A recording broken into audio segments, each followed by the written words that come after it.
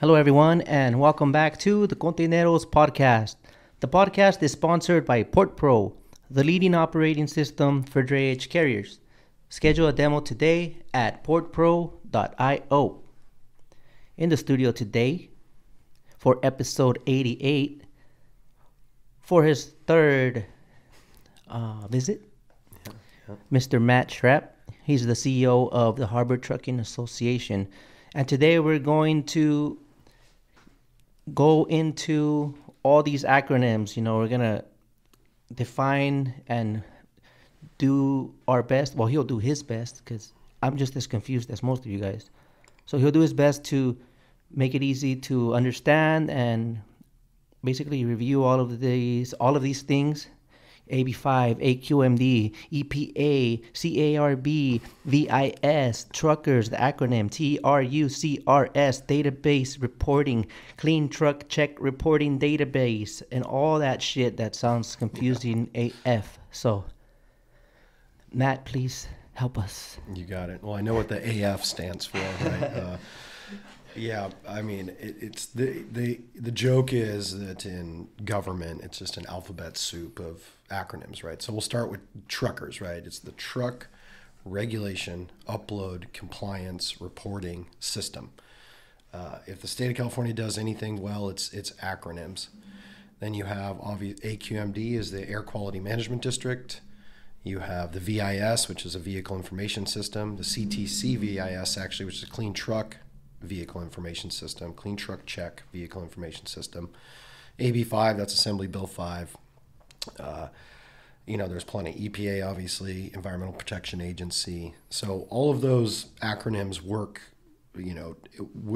together essentially to create this construct for us and how we, as trucking companies, as truck owners, how we comply, right? So AB5 is a bill that came through the legislature, was signed by the governor.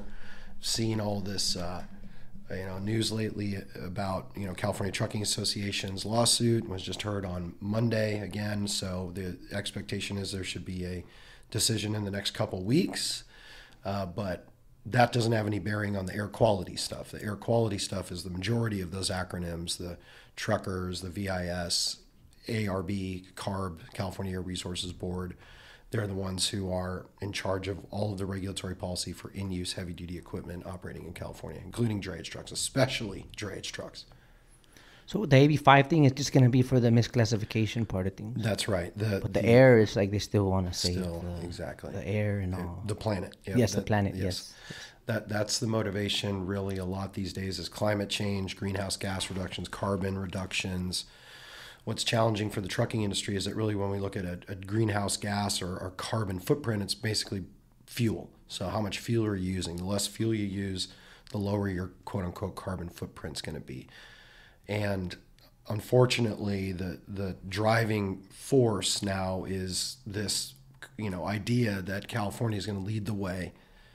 It's the only regulation like it in the world. That's the ACF, another acronym, the Advanced Clean Fleets Rule.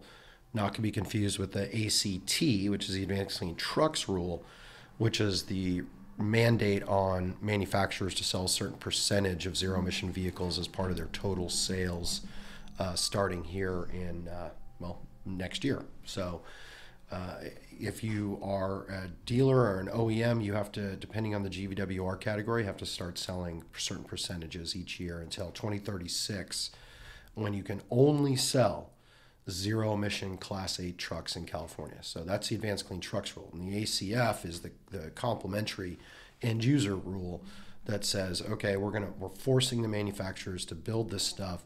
Now we're going to start forcing people to more or less buy it.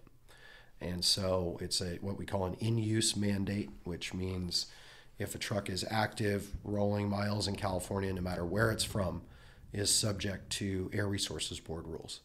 And this latest in-use rule, we just got out of the truck and bus rule, right? I'm sure everybody remembers at the end of last year, no 2007 through 9 engines anymore unless it's natural gas or non-diesel platform. Turning over everybody to 2010 minimum model year engine standards. That's a rule that's been around the truck and bus rule that had a drayage component as a whole separate rule, but kind of complementary to each other in 2023. That rule is basically fully implemented now. The drayage portion is sunsetted. We have this 1 year in 2023 where there aren't any mandates for the year of 2023. Then starting 1/1/24, you cannot add additional capacity into any port anywhere in the state or into a Class 1 rail yard service unless it's zero emissions. Okay, that's good that you clarified that it's not just the port thing; it's a statewide thing. Statewide. So okay, every Class 1 rail yard, every port from San Diego, Stockton, Sacramento, Humboldt, Hueneme, any port, not just LA Long Beach, not just Oakland, it's statewide standard that says, you can register to do business with individual ports. That's one thing, but you have to be in the statewide system. So everybody who's been operating down here, or even in Oakland or anywhere for that matter, identified as a drayage truck in California, they ported that information over from the old database, which is called ARBOR, right? There's another acronym for you. It's a Air Resources Board Electronic Reporting System, where you still report TRU info. It used to be the Drayage Reporting Center. Now it's truckers, the truckers standard. So you go in there, you report your equipment, you make sure that it's in there. They say they ported over all the data, but how data porting can go, data inputting can go. So you got to make sure that you're in the system. That's a critical part.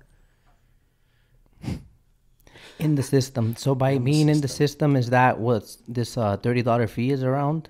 A whole nother rule. A whole nother system we're getting into there? Yep. So see what I mean? It's absolutely. I do not envy anybody who's trying to navigate this stuff. There's some resources out there to help people. We do educational webinars. We're doing an in-person seminar on December 7th at the Port of Long Beach. Save the date, guys. Save the date. Yep. You can go and register on our website. We're putting it on social media. Just register through Eventbrite. It's from 2 to 4. And then there's a supply chain meetup after it in the same place at the Harbor Maintenance Facility. So it's free to attend. You'll kind of come and hear from myself, a representative from the Port of Long Beach, a representative from SoCal Edison, and then someone who's there to really help folks kind of actually register their equipment in the truckers database. That's for ACF, right? So you got to be in the system by the end of the year, statewide truckers system, not just the PDTR, statewide trucker system by the end of the year. That's like the in-use truck side. Now the VIS is the Vehicle Information System, right? Clean Truck Check, Vehicle Information System, CTC VIS. That is basically the diesel smog check. So you got to pay $30, has to be in by the end of this year, into a different database. So there is 2 different databases that every truck in California, especially for drayage, has to be in by the end of this year. And the smog check is $30 per truck, and that's not the test, that's just the registration. To register the truck into the smog check system. Yeah. And then the other 30 is to register it because it weighs more than 14,000. Yeah, so it has... So there's more than one occasion where you'll pay the $30 in addition to the process? Oh. Only one time. So you pay the $30 one time for your truck, then you pay that every single year. Okay. And there's, I have not personally done it, but there's some payment mechanism that you can do for the $30 within the database. Although there's all these acronyms, do they all fall under one roof as far as like navigating through? Because a lot of guys want to register and they don't know where to start, because with all the acronyms, you don't know where you should go to.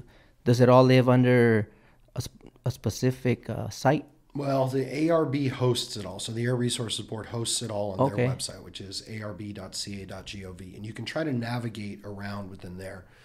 We've tried to cut through all that. We put a link on our website at harbortruckers.org to just go.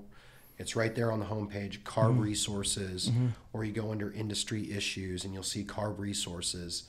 And in there, you'll have a link to the truckers reporting system, the vehicle information system, as well as a couple, one-page documents to try to look at as a fact sheet to see what do I need to register the truck for the vehicle information system. That's smog check.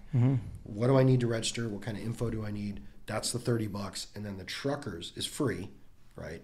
You don't have to pay for an individual truck in the statewide system. Down here, LA Long Beach, there's a per vehicle fee to put into their port drayage truck registry. Okay. But there's that's separate. And so the kind of the overarching umbrella is really the state of California, the Air Resources Board.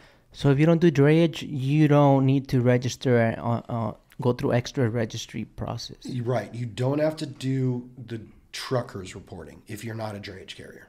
Okay. If you're not a drayage carrier, you don't have to do truckers reporting. Now, depending on a fleet size threshold under the high priority fleets, HPF, here's another acronym, under the ACF rule. I'm writing these down. Yeah. There's a requirement if you have 50 or more trucks, you make $50 million a year, or you collectively dispatch 50 or more vehicles in California, then you're required to either follow this phase-in schedule where depending on the GVWR category and body type, you need to start putting in zero emission vehicles into your fleet every year, more stringent percentages that you need to meet after that.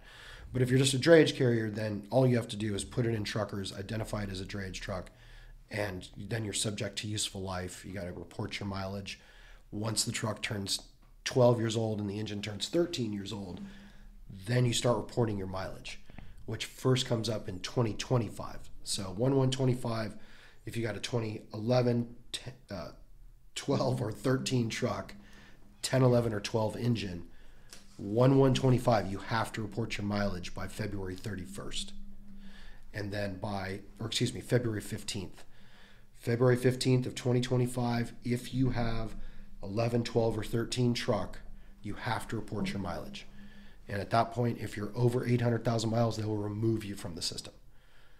And so if you don't put a truck in, if you know that you're going to, mileage out in 2025 because, you have a 2010 with 1 million miles on it, come 2025, you report that, you're out of the system by March 31st. So if you want to replace your truck before then, you got to do it by the end of this year, which is, challenging. It's a challenging rate environment. It's a challenging borrowing interest rate environment. So it's, all the chips are really stacked against the industry right now. But if you do not put in whatever additional capacity you think you might need in 2025, if you're being removed from it, you can't enter in any additional internal combustion engines into the system. That's the trucker system for doing port service. So if you're not doing port service, that is not necessarily a concern unless you're this 50 truck, 50 fleet threshold. Yeah. So I'm not lost if I didn't misunderstand that this information you just shared, like as of like the last couple minutes, applies mostly to carriers with like 10 trucks or more, right? Like big carriers. It is. So the vehicle information system, the diesel smog check, is everybody. Everybody. No fleet size restrictions, nothing. Whether you're coming from Canada, right? Yeah. Maine, Texas, if you come into California, you will need to demonstrate that you've reported that truck into the clean truck check. For the California-based carriers, they will deny your registration if you're not in the clean truck check. So that's for everybody. And then drayage, there's no fleet size restrictions. The drayage side also no fleet size restrictions. But if you're not doing drayage, you don't have to report. Okay. I guess I'm trying to get it down to like how would or does it matter? Does it need to be broken down this way or not? You let me know. How would a big fleet navigate through these things versus an owner-operator with 1 or 2 trucks, per se? How would there be a difference in strategy or? Well, not at its core, not really. It's the same thing. You got to report your trucks regardless. How you approach it, obviously, it varies. Where if you have, if you can download a CSV or you create a CSV from your fleet, like comma separated value document in Excel, then you can upload that into the truckers database is how it's supposed to function. Same with the clean truck check. You can download from truckers and upload that information separately. The systems don't talk to each other yet. So if I'm a big fleet, like I gotta start thinking about that like right now to make sure I have all of my trucks in truckers in the database. And if I got 1 or 2 trucks, it's difficult because like, you're doing payroll, you're HR manager, right? You're a small business. You have to take the time to go and just put that truck in individually into each system. It feels like you're just feeding the system to give them the information they need to enforce things on you. And if they want it so bad, at least earn it and find a way to get that information yourself versus us, setting up the noose. Yeah, it's I know what you're saying, right? You'd think that there would be more resources or they would be able to identify those directly, but they expect people to self-report. It's almost a self-enforcement, and then they utilize that to determine who they're going to go after. If you are, if you pull up to a scale and ARB happens to be there, and even CHP can ask for it, is this document that says you've reported into the clean truck check. If you pull into a scale and they poke their head in and they flag you over to an ARB inspection, provided the ARB is there, and you have a check engine light on, even if it's covered up with duct tape, if it's on, that'll be a violation on the spot. And then you have to correct it. You typically have 30 to 45 days to correct it. And then they'll clear it. You do another test, right? It's just like how we do with our passenger vehicles. It's the same. You plug into like the OEM or the CAN bus, download the data, that uploads to the ARB. That's for the smog check side. So they expect us to do, the onus is on you to report. What if you're not registered and they find out then and there at the scale when they plug in? They will cite you. There's no out of service for that, maybe? Only if your registration for some reason got invalidated. Okay. Because you didn't report, and then they went through and did the VIN check, and then DMV basically freezes your registration. If the CHP finds it then yes, there's potential out of service from that if you don't have valid registration. But not from just, I didn't report. They're not going to put you out of service at that point in time. Either way, it wouldn't stop there, right? Eventually, they would find out like the details of your registration and whatnot, and stop you that way, maybe. Yeah, they wouldn't. So you get when your renewal comes up, part of the check, just like how we do with our passenger cars, same exact thing. If you don't have that diesel smog check, clean truck check done, they're not going to issue your registration until you do that. Okay. Yeah. So there's some hope that they will. At least send out notices then, because you mentioned DMV. Like DMV always sends me actually a few months in advance a reminder, like your registration is up. Yep. So you want those stickers and send in that payment. Exactly. Right. Exactly. Will something similar happen? I would here? imagine that's what they've said more or less, is that they'll notify, but the onus is on you. They're not going to, if they do send out something. They've sent out tens of thousands of like little postcards that say, hey, your truck may be subject to one of these rules, XYZ. I've talked to plenty of fleets that say they never got that, even though the DMV database is readily available to the ARB. They have everybody's address. They know your VIN. They know who owns the truck, whether it's an individual, a company, whatever. They know them all. And so, they're going to do that comparison and see, okay, this VIN over here, there's its registration, is it in the truck clean truck check VIS? If so, all good. But you have basically 180 days prior to when your registration is due where you can submit your information. So similar to diesel smog check. So likely when you get your registration, there'll more than likely be a notification that you need to register or at least update. And this is 2 times a year that you need to do this. So 2 times a year, you need to go and get this clean truck check done. You register once, right? But then you got to go find a dealer or a service center or a third-party provider that's going to do the test, upload the system to the ARB. And that's, again, based upon where your registration falls. Okay, that touches on a subject that, we can't act like it's not a thing, right? For some time, with all new technology, it takes time for people to catch on and see what hacks there are, and you know what I mean? Yeah. Or loopholes. So a lot of these trucks were breaking down because of these emission systems, and so I'll just cut to the chase. There's a lot of deleted trucks out there. So what is someone that has a truck with a deleted emission system? What should they do? Should they get rid of it or try to put it back on? Or what happens if I guess I have many questions within one. What happens if they get tested and now it shows, is there a way they'll detect that it's deleted, and what happens then? Yes. So 10, 11, and 12 engines don't have the same ECM CAN bus OEM, onboard diagnostic systems that the 2013 and later engines do. So Depends on the truck year and how they're going to test you. But if you are caught with a deleted system or a gutted PM filter, that's tampering, and they will basically cite you right there for having tampered with an emission system, which is its own offense. The test will detect that is deleted. Yeah. More than likely. More than likely, like I would say probably 100%, and especially in the 2013 or later.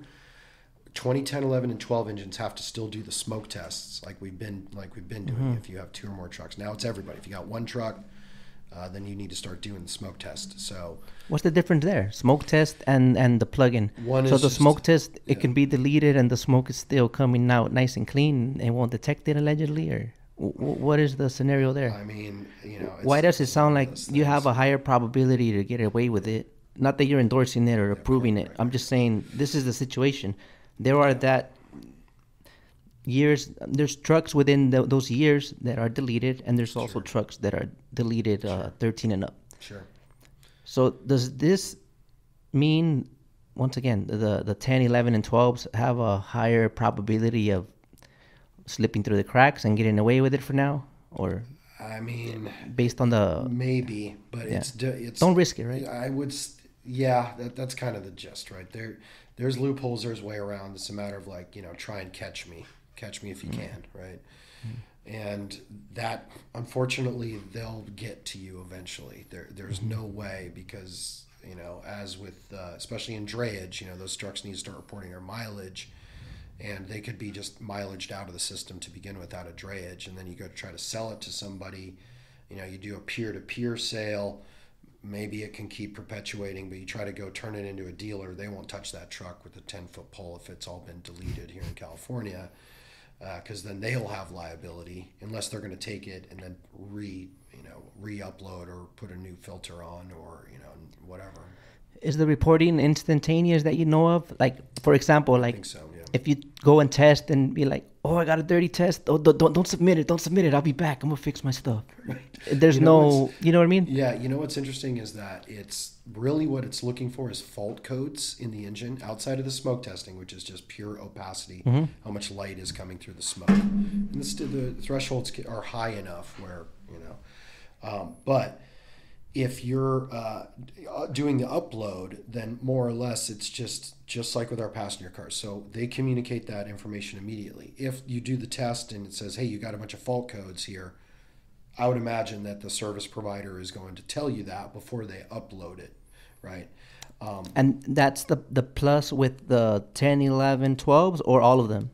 That'll be the 13 and later engines will have that, because they have the onboard diagnostics. That probability, okay. So you'll know. The 10, 11, 12 engines, you aren't doing that plug-in test, right? Yeah, you're not. But if the testing facility is like, holy smokes, this is dirty, bro. What's going on? At that point, has it been submitted? That was my question. I think that they have to hit send. So there's still hope that they would be like, hey, you need to fix your thing. Wherever you go, and I can't say that they're going to not charge you for the second test. Right? Yeah. But you go the first time, you have the conversation with them up front. Like, hey, if you find active fault codes, don't report that. Let me, fix it, basically, whatever I need to do. So, or they'll come back to you, especially if it's like a service center at an OEM dealer. They're going to tell you, you have these active fault codes. Yeah. Here's what we need to do to fix it. Then we'll retest and then submit. So, I mean, I would have that conversation with that service provider ahead of time. Yeah. But in all likelihood, I mean, I just doubt that they're going to report it. Because 9 times out of 10, those testing facilities are going to be third parties, right? It's not CARB itself, right? No, not CARB. They're like contracted with them, or the closest thing that ARB has to it is that they have portable emissions monitoring systems. Is there an acronym for that? PEMS, PEMS, or a PEAQS, PEAQS. It's like portable emissions air quality something. I forget that acronym. Oh man, I forgot that one. Running out of ink here. PEAQS, right? Peaking. So there's that. They're like sniffers, right? So if you're driving and it sniffs that you're emitting, then it does an OCR, takes a photo of your license plate, front license plate, right? And then you get a letter in the mail that says, you need a notice to submit testing, NST, notice to submit test. you get an NST in the mail, then you got to submit that proactively, separate from the fact that you have your intervals for testing in the first place. All right, guys, I hope I'm not confusing you guys. I feel like a little bit of pressure. Like, if I get the opportunity to ask these questions, like, I want them to be solid and at least understandable, right? When the only way to know is to ask questions, Luis. Honestly, man, there's no such thing as a bad question, right? It's like this stuff is just fucking confusing. Okay, how about this? You know, with the bus rule, what do you call it? The truck and bus rule. Came in right.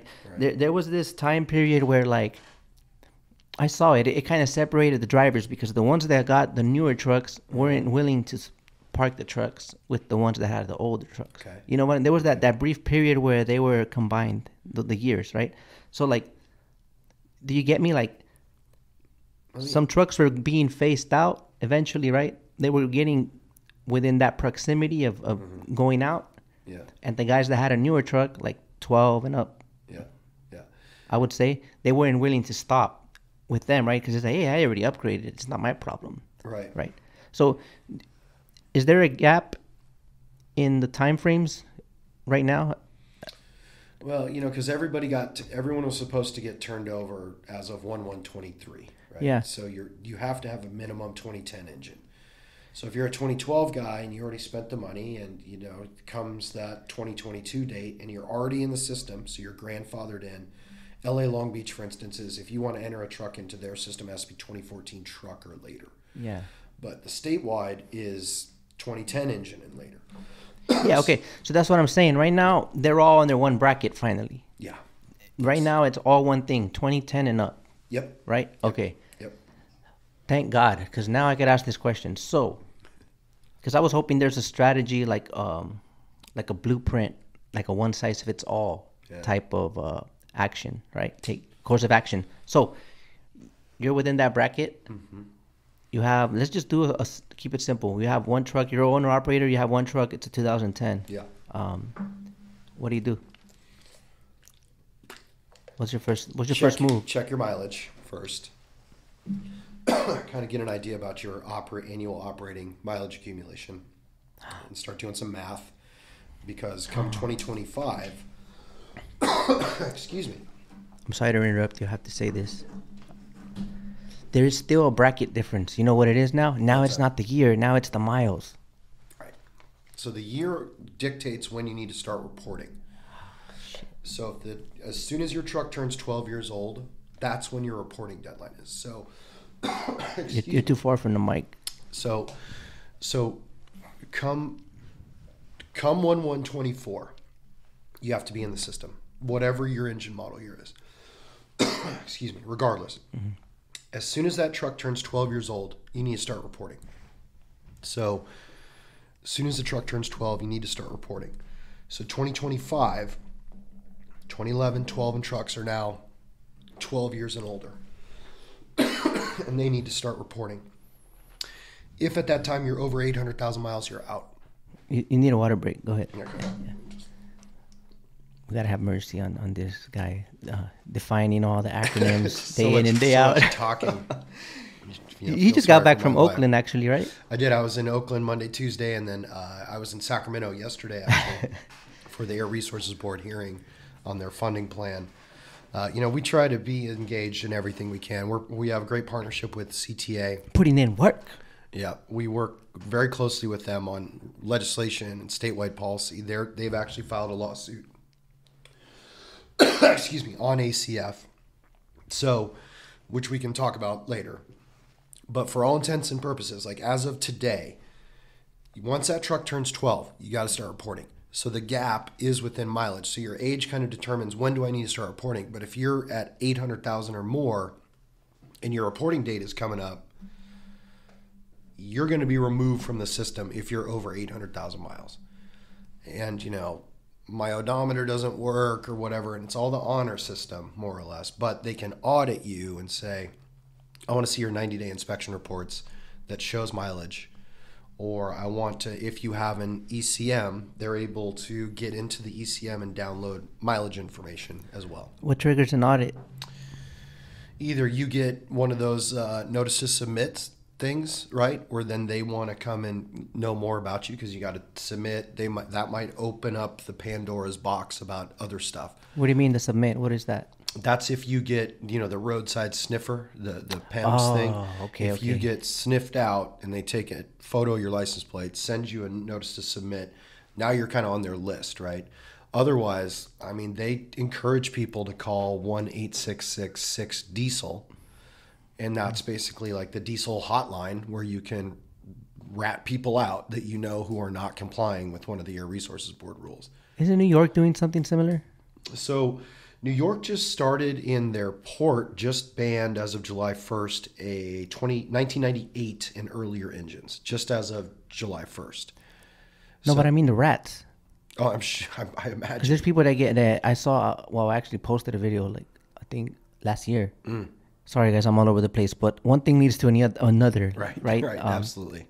Yeah, there's people getting paid out there to snitch on people that are idling.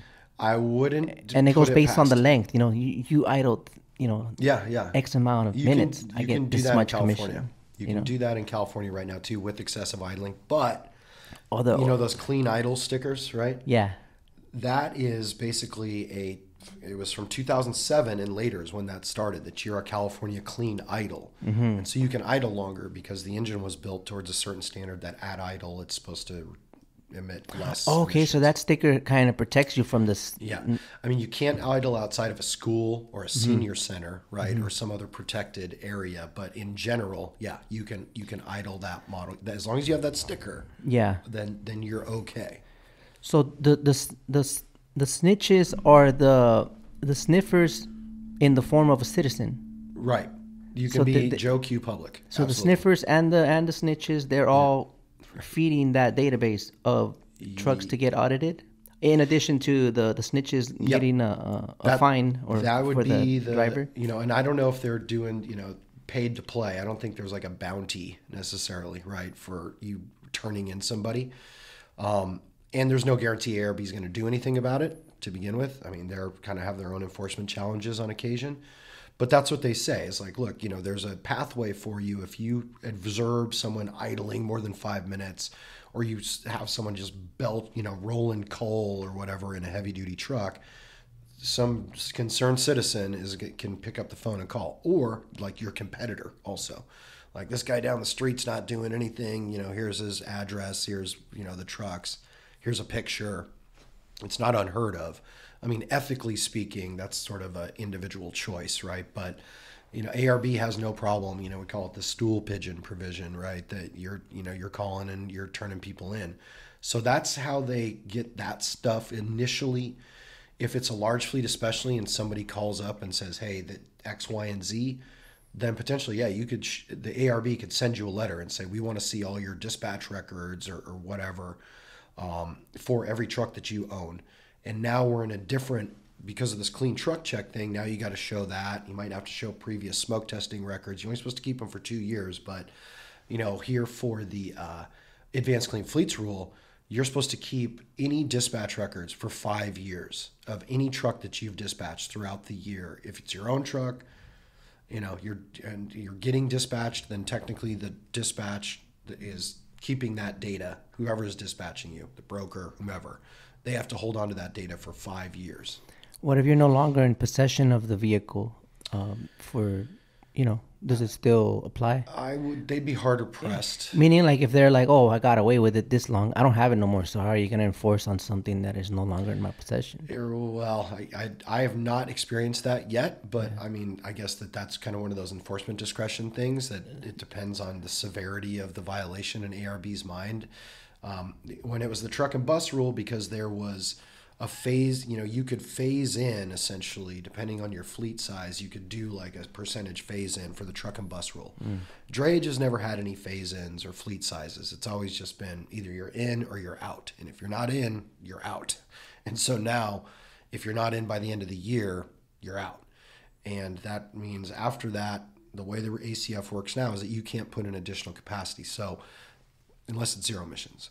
So that's the kind of the operational, I need to do business at the port. The other thing is like, I just need to make sure my truck's legal and registered and tested and all that jazz. So when they audit you, it depends. If maybe you have a reefer trailer, now all of a sudden they're like, well, give us information about that reefer. Maybe you got forklifts. They're like, we need to know about those forklifts. Maybe you got a top pick in your yard for stacking containers. We need to see the information on that. So it depends, right? If you're just a single truck guy and you got rid of the truck, you exited, the likelihood of them coming around to you, I think, is less so. Even if someone, calls up and they finally get around to going and auditing you, because they can fine you, but their real mechanism is putting a registration hold on. So if you're like, well, I'm never registering that truck again. Now, if there's a registration hold, it goes with the owner. It might have something on the VIN, but DMV and ARB is going to look at the VIN, and it's about the company who owned the truck, not the truck itself can be out of compliance, I guess, in some fashion. But them coming back after the fact for you, if you've already gotten rid of your truck, I don't think that's like a big. I wouldn't be worried about that. There's a lot of scenarios that'll come in. There's a lot of scenarios, man. I mean, here's another scenario. All right. You got a brand new truck, and it's Brand new diesel, truck. and you're gonna get it in there before the deadline. Yeah. Unfortunately, 6 months into 2024, you total that truck. Yeah. Will you still be able to get another diesel truck in because you had registered a diesel truck before the deadline? Yes, you can. Okay. So the catch with that is, and that's something that we had, told the ARB that they need to recognize it, because it's not just an accident. Anything, if your truck is totaled out for any reason, you can go to them, say, look, here's my insurance forms, here's a police report, whatever it is, to show that truck is gone. You can then get another internal combustion truck, but it's going to be subject to the same useful life that the previous truck was. Oh, so you pick up on the miles you were at. You pick up on the mileage, and then the truck year is going to be when you're supposed to report. So if it's a brand new truck with a 2023 engine, I mean, that has the full, it's not full useful life, but it has, right now under ACF, you have until 2035. So the new truck, even if it's a newer model, it's still going to be... the details of the previous truck will kind of get grandfathered in. Yeah. So if the truck is newer than the one you had, it's still going to go... Doesn't matter, right. It's going to go to the older one, exactly. And you can't sell other trucks to other people in the DTR. One of the concepts that we're trying to look at, if there's an opportunity for relief, because, one way or another, we are moving towards a zero emission transportation system. Mm-hmm. It's inevitable, right?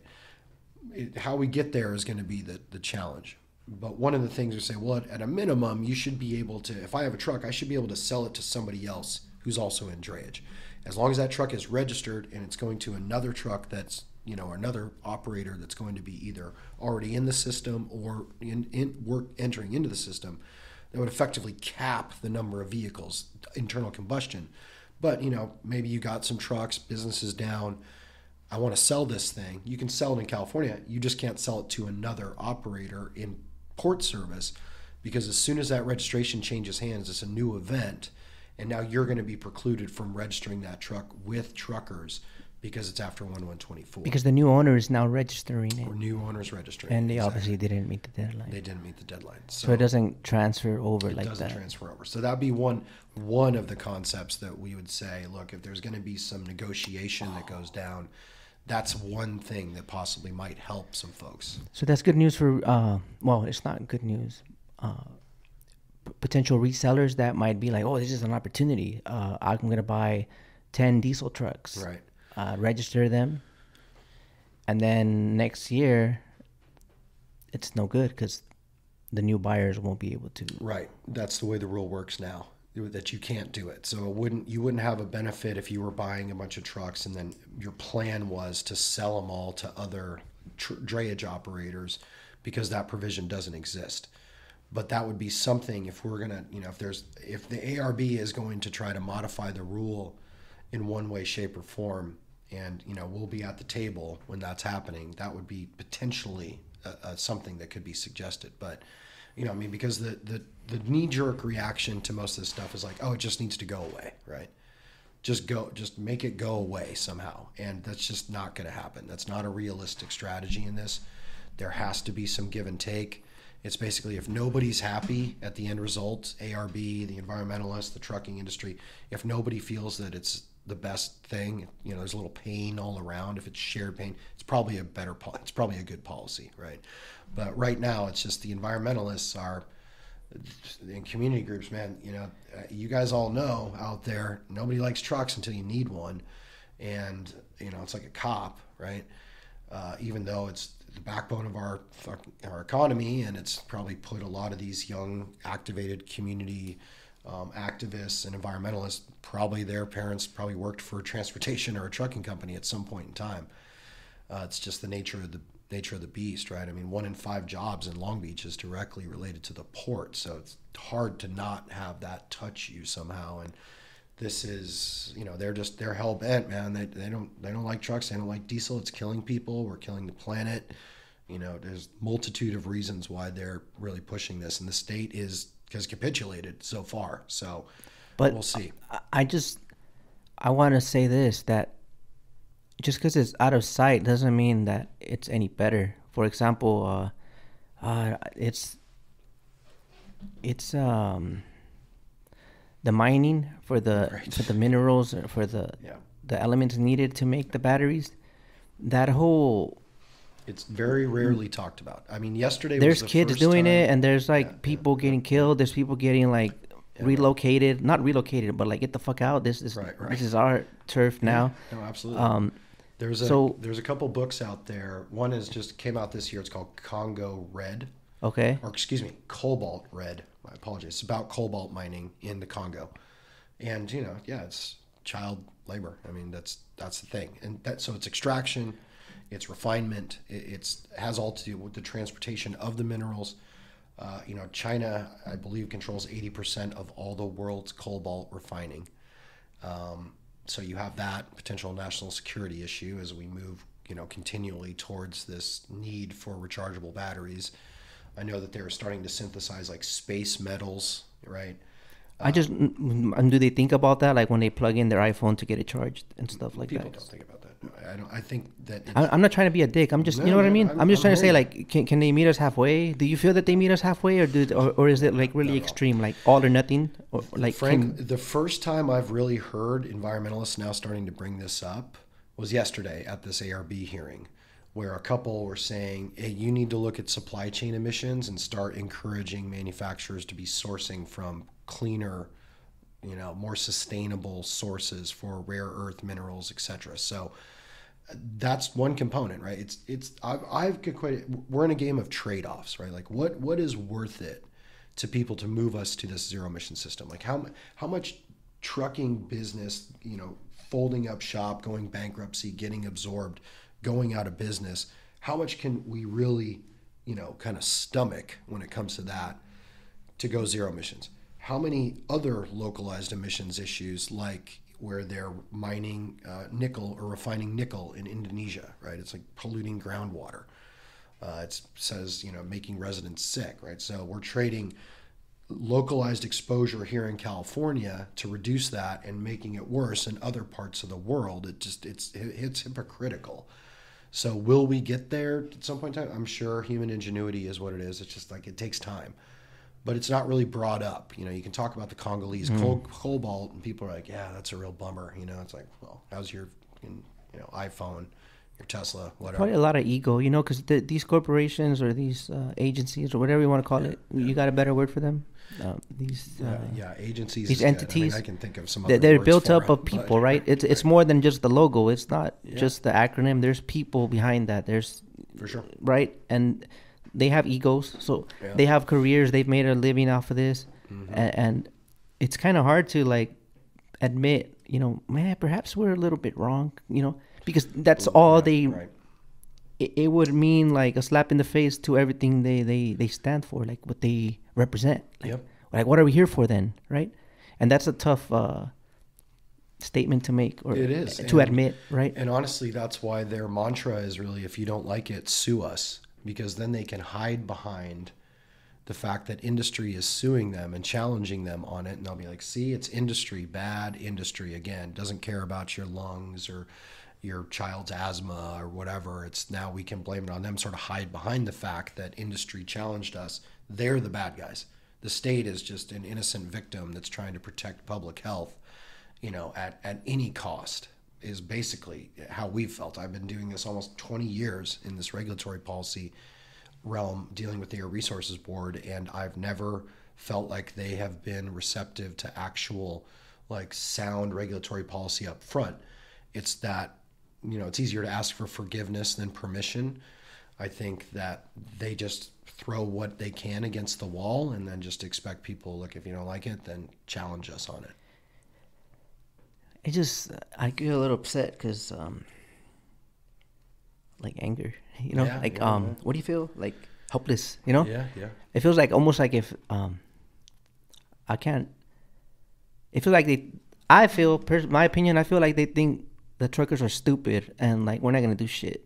And it's like, we're gonna bully them in the form of what seems legal by in the form of a bill, in the form of ways that it's out of reach for them to defend themselves with, because all they know how to do is react, and they're so busy making a living, working day and night, that they don't have time to look into this. Absolutely. And by the time we get our way, they're fucked. Yeah. And they're just reacting, and there's like, oh, where were you? Very, very reactive. Absolutely. And it's very frustrating, but I also feel very thankful that there's a lot of associations and people that come together, like HTA, CTA, all these. We're trying, man. Because if it wasn't for that, how worse would it be, right? It'd be bad. So absolutely. And the challenge with the trucking industry historically, especially since deregulation, is it's kind of a divide and conquer, right? It's a very competitive industry, especially, in drayage, it's competitive, right? We're talking a global marketplace and multinational shipping conglomerates that are making decisions that basically impact the day-to-day lives of men and women moving containers in the ports, longshore, and, our trucker brothers and sisters out there. And my mission has really been to try to get everybody as together as we possibly can, because the only thing that we can arm ourselves with is information. Because if you know ahead of time, and if and look, I get it. I've heard that, we just stop the trucks and, we'll see what they do. I mean, I loved the AB5 protests that happened. I thought that was, it was showing some solidarity amongst the industry about, why this is a challenge. But they still laughed in the end. It was temporary. It was temporary. That's the thing. And so, and we're in a position where, as a nonprofit association, we can't coordinate something like that, because it's like a violation of antitrust laws in the U.S., because you're colluding together, right? So this creates a challenge, which, and that's why they say, well, that's why everyone needs to be a Teamster or member of a labor union. And my response to that is well, there's Teamster jobs out there right now. We have Teamster member companies. There's nothing wrong with being a Teamster. Nothing. But this is America. You should have a personal choice. If you want to be an entrepreneur and run your business, then you should have that God-given right to do so in this country. That's what ARB ARB in the state of California is saying. Well, yeah, but these are the lanes that you have to be in. And AB5 makes it there's a lot of ambiguity in AB5. The air quality stuff is a little less ambiguous, but you still need to know about it. You still have to have that information, because if you're making investment decisions, all of a sudden you bought a truck and now 2025, you're out of it, right? They pulled you out. If you didn't know going in that, I got this great smoking hot deal on a at this point in time for LA Long Beach, at least, it'd have to be a 2014 truck if you're putting it in right now, if for LA Long Beach service. But then you have a 2013 engine. So anything putting in right now, 2014 and up? For LA Long Beach. So the statewide is 2010 and later, right? But if you want to go after the fact, after you register with statewide, and you want to do work in LA Long Beach, the first time you put that VIN into the local PDTR has to be 2014 or later truck. So at that point in time, that means in 2026, you have to start reporting, right? Because now your truck's 12 years old. Mm-hmm. And so you get a great investment, you put it in there, you're going to have basically, all of 24 and all of 25, and then come 1/125, you're out if you're over 800,000 miles. So, those are the things. And that useful life provision, I've heard it, from guys saying, oh man, 800,000 miles, that's not enough. We need more miles than that. My response is that is the best that we're going to get. That was a bill that CTA sponsored. that basically is part of SB1, the budget in 2017, which resulted in higher diesel fuel tax, right? There's trade-offs again, but it also said, we're going to provide a useful life for that truck that you get a minimum of 13 years of that engine's use, a minimum. And then after that, you get 800,000 miles or up to 18 years. So that is baked into the health and safety code. The ARB cannot rescind that. That was passed by the legislature. That has its own force and effect. You're going to have to fine tune that part. Yeah. Because what I tell guys is, and I've probably been fucking up, it's like, yeah, it's going to be the 13 years or 800,000 miles or whichever comes first. Yep. On the front end. So the front end is the 13 years. The back end is 18 years. So they're like, what do you mean by front end? Like, that's when your first reporting requirement starts. So you can have a truck that's 1 million miles, rebuild it, right? Get another 600,000 miles out of it, whatever, and not be reporting, like you're okay. You can still operate because your reporting deadline hasn't hit yet. So if I'm operating a 2016 truck, my first reporting, because 16 truck has a 15 engine in it typically, right? My first reporting then is 2028. So I can run 2 million miles come 2028. Then I need to report at that point in time. If you're over 800, you're out.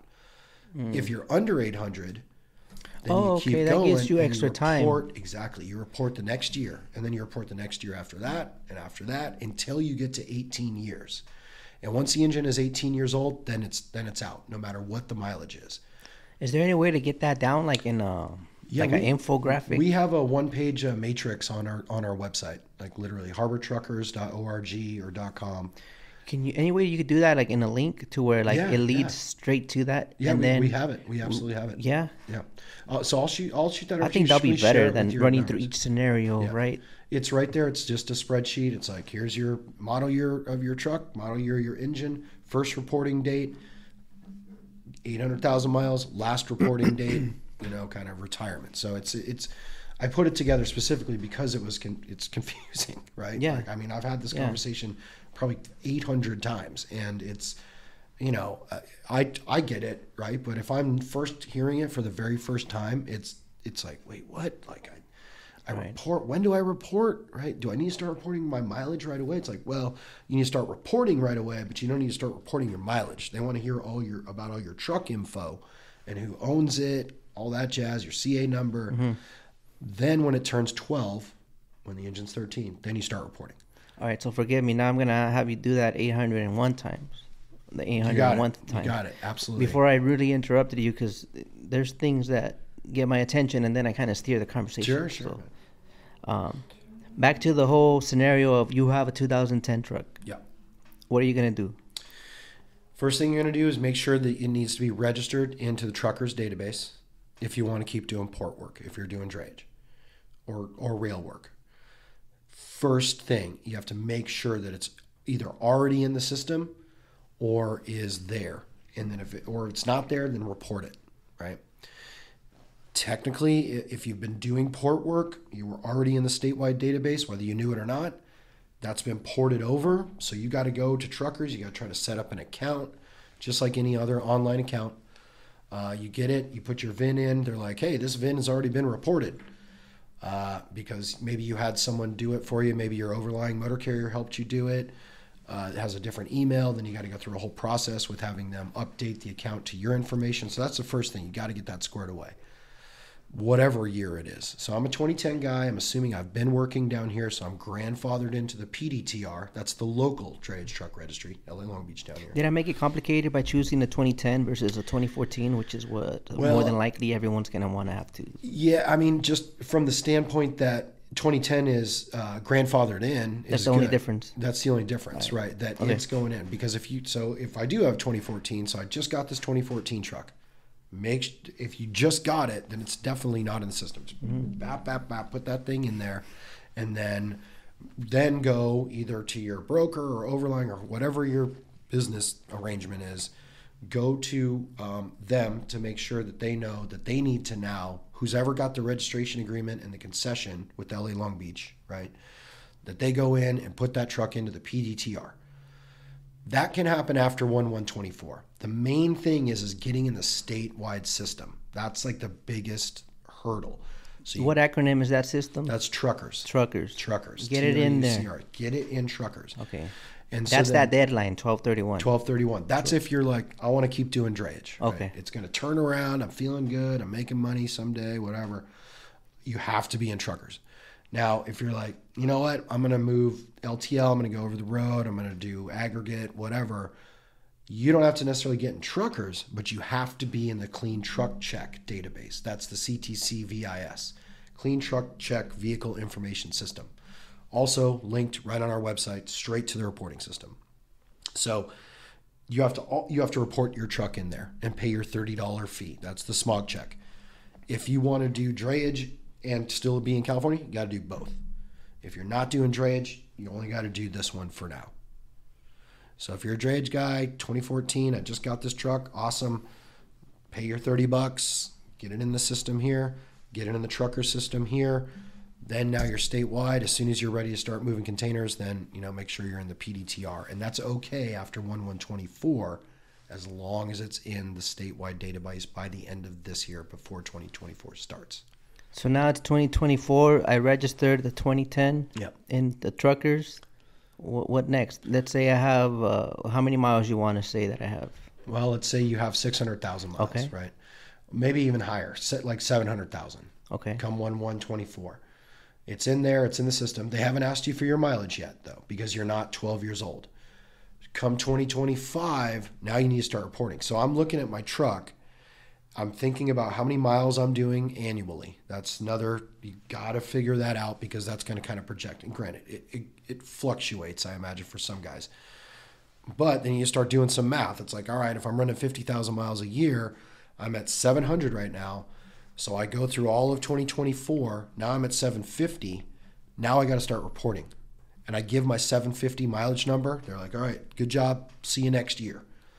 Now, if you're running another 50,000 miles through 2024, through 2025, through the next year, your next reporting deadline, and you're at 801,000 miles, you report that information to them. And again, it's auditable, right? So it's always open to whatever ARB thinks. You can try to be cute, right, and put like $7.99 and report it to them. If they audit you or you get caught up. Plus, the other thing is that because, especially on the trucks that have the the CAN bus ODB, onboard diagnostics, you register to them. Technically, that data from that engine should have the mileage on it.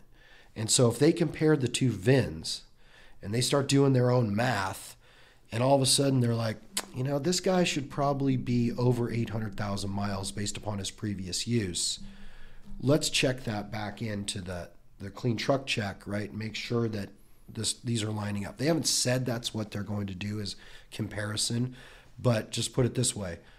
They expect you to be like honest. And so if you're at 799, you put 799. And if you're at 801, technically now by March 31st, that'll be out of the system. If you're if you're at 799, right, legit, take a picture of it, because they'll likely ask for something like that, like a photo of the odometer or something like a third party that I did my maintenance. You got to report by February 15th. So from January 1st to February 15th, you want to give them that mileage reading. And if it's over 800,000, you're out. If it's under, see you next year. Then the next year you're reporting. And you're out for good with diesel or now? Out for good. Yep. Now in port service. Okay. Now you can go and take that truck. It's still good in California, right? Ah, okay. Provided you're in that clean truck check database. So in California, it's still good beyond the 800,000? Yes, for now. I mean, there's the fleet size thing comes into it because of the high priority fleets. But if you're not in the high priority fleets, you're not touched by it at all, then yeah, you can continue to run that truck. But they are already promulgating another rule for fleets with 50 or fewer. Because that sounded like kind of promising, at least. Okay, maybe let me squeeze a little more life out of this truck. Right, yeah. Save up for a down payment and come back. Right now, you can still operate it outside of port work in California. Or, drayage work. We're going to call it drayage because the class 1 rail yards are included. for now, because they don't stop. There's always, they want more. It's never enough. Oh yeah. The diesel particulate matter from the Ports of LA and Long Beach's emissions inventory that they just released was reduced by 98% from the trucking industry since 2006. Diesel particulate matter was the one that was listed as a toxic air contaminant that is responsible for premature death, restricted work days, childhood asthma, all sorts of stuff, right? 1988, it was listed as a toxic air contaminant. Since 2006, we've reduced it here in this port complex by 98%. And that's not enough. It will never be enough. I mean, ever, until we're all in zero emissions, until the entire grid is all renewable fuel. Because we got to remember that our grid is still powered by, close to 40% natural gas. Because when the sun ain't shining and the wind's not blowing, energy has to come from somewhere. And our main source to supplement the renewables is non-renewable fossilized natural gas. So while it's a more efficient burn and you don't need as much natural gas as you would, say, in like a transportation platform, in their mind, they expect the grid to be fully renewable, I think by 2035 is the date, I believe, or 2040. Cool. So, we'll get to full zero emissions from soup to nuts at some point in time. But, until then, our lives are going to be an absolute living nightmare trying to figure out this. Plus, all these economic forecasts that I hear are saying Q4 of 24, Q1 of 25 is when we'll start seeing more significant growth. And that's right in time in 2025 when the ARB estimates about 2,000 trucks are going to mileage out of the system come 1/1/25. Those 10, 11, 12 engines, 11, 12, 13 trucks, when they report, the estimate is 2,000 are going to be gone by March 31st. So for some may see an opportunity to be like, well, if we're going to see 2,000 trucks removed from the system when we're on our way up for higher cargo volumes, I'm going to put some trucks in now, sit on them. You have to visit a port one time a year to keep them active. Any facility, not just LA Long Beach, any covered facility. Come with 25 when there's a capacity crunch potentially, then you have some assets that you can deploy because you put them into the system early. What years would those be? Any year, right? 2014 model year truck minimum for LA Long Beach service, but otherwise it's a 2010 engine. So if you're just doing Oakland, technically you put that 2010 engine into the statewide system and then you can go into Oakland, you're good. As long as you do your reporting and your mileage, upkeep and everything. So there's that potential. But here, so you can go get, I guess, if you want to go buy a bunch of 2011 trucks and park them against the fence and, wait it out, see what happens. But they have to be active because they have to go into a facility one time a year to maintain eligibility. Okay. That's a lot to take in, but I feel I get it a little bit better than the last two times. So it takes a lot of, Yeah, man. I feel for everybody out there. Trust me. I value your time. I know you had mentioned there's some time constraints to a degree, right? So we're hitting that mark. So in closing, I would say, sort of, where are we in that timeline? We ran through the timeline then, pretty much, right? Yeah. That truck got phased out. It got to 799.9. Right. 799. Right. Exactly. And so that's a basic scenario. That's right? Yep. That is kind of the cut and dry. Report by the end of this year. Track your mileage. Once the truck turns 12, now you start reporting your mileage. But you got to be in the system by the end of the year. That's what. No extensions, because some guys are asking. You think there'll be extensions? They're not doing nothing about it. So the CTA has sued the state of California on the Advanced Clean Fleets rule.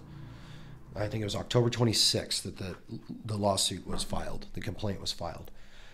Whether or not there's an injunction put on that 1/1/24 date remains to be seen. You have to prove harm in order to get some type of injunction. And that depends on the judge you get to determine whether or not this is like a harmful regulation that starts in 1/1/24. Depends on the judge. It could be like the AB5 scenario all over again, right? We kind of thought it was going to go away or whatever, and it didn't. Right, and then it got enjoined for 2 years, and then all of a sudden, June 30th of 2022, it's back. So don't let that happen again, just in case. Yeah, you got to plan for the fact that it's going to probably uphold. Okay. But there is that possibility. But that's only because the industry has stepped up and already given, close to $1 million in funding towards this lawsuit. This is over 22 associations, organizations. Different lawsuit. Oh, that's on the ACT. Oh my goodness. Yeah. This ACF lawsuit is just CTA as the main named litigant. Okay. So there's money that's been put towards it, even from HTA, from other trucking companies. So, but they're the named litigant. They're the lead dog on this one, and we'll see what happens. But again, the state of California, the fifth largest economy in the world, they have bottomless legal resources. They will take it all the way to the Supreme Court if they feel like they're justified in it. So if it's enjoined, doesn't mean that it's going away. And that's where we might get some potential to sit down with ARB and say, okay, here's some things that we could live with. We know it's not going to go away. The rule's it is what it is. We're eventually going to be zero emissions. But how do we get there? Is there a more palatable way to apply the rule? Because especially for people who have hustled and made the investments to get trucks in before the end of this year, then all of a sudden it's like, oh, nope, you don't have to worry about that. Now it's like, well, state of California, I planned for this. You've been telling me I have to do this for over a year now. I did it. Frustrating. And you pulled the rug out from under me. Right. So perhaps we'll see an opportunity to do some negotiation. And now the ones that were proactive are at a disadvantage because everyone else didn't make that big of an investment. Damned if you do, damned if you don't, unfortunately. So we'll see. All right. Well, as always, thank you so much for your time. And appreciate it, man. Where can they reach you guys? Do they have any more questions? Yeah, sign up for that December 7th. Sign up for the December 7th meeting. We have our Trucker Advantage program. It's free for fleets of 1 to 3. You just sign up, you get the emails, you get information. Information is key. We share stuff with you guys, obviously, and push it out as you see fit. There's some other webinars coming up on the Clean Truck Check that ARB is holding. We got another webinar November 28th with the ARB on the Clean Truck Check. There's a Spanish one. I saw that. See. So there's the information's out there. And like I said, the TAP thing it's free. It's information, man. Like we're just, because you can see social media. Yeah, there's some stuff out there. You guys do a great job of sharing, some funny memes, which I get a kick out of. But also there's good information. Mm-hmm. And yeah, maybe people just gloss over the information because it's not some dude walking down the 710 with a ponytail, right? That's probably not a CARB compliant ponytail. Yeah, right? Definitely not. So that's more entertaining, right? That stuff is funny. This stuff, not funny. And that's why people maybe are like, it's cognitive dissonance. They're like, oh, well, it'll never happen. Or that's not going to happen to me. Mm-hmm. And the fact of the matter is it is. So information is critical. So it's like, I hope all your listeners are following, obviously they're following you guys, and follow HTA on Instagram or Facebook and LinkedIn. I'm trying to be pretty active on LinkedIn. And then our website, man, you sign up for TAP, you get all the information. You can log in, you can look at the behind the members wall. And of course, there's an opportunity to join HTA as a fleet carrier member. We have it's $1,000 for a fleet that's 1 to 10, and then you're kind of a full-fledged member. Otherwise, it's good to sign up, man. Just get in there. Get the numbers up. There's nothing that's required of anybody. You just got to show up. Try to keep it 1 to 3, because we really want to get it just for small fleets. So information's out there. Look it up. Track us down, and I'm always happy to answer questions anytime for anybody. Yeah, we should come up with something to collab on. Yeah, let's do it. Get the people together.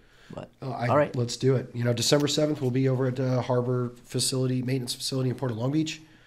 It's up on our website and socials. Sign up for it. It's an in-person meeting about all this stuff in person. So there'll be a chance to ask in-person questions directly. And sometimes misery loves company, right? So you just come out and kind of commiserate with everyone else. Take your notebook. Yeah, phone. Take your notebook. And yeah. Absolutely.